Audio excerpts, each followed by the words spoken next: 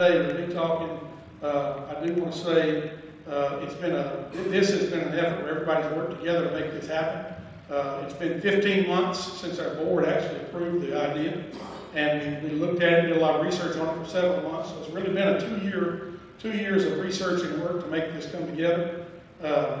Mr. Robert Hunter, principal at Dublin High School, has been an important part of helping make this happen and of being willing to make this work on this campus. And with that said, I'm going to call on Mayor of Dublin, Mr. Phil Best, to come up and make a few remarks.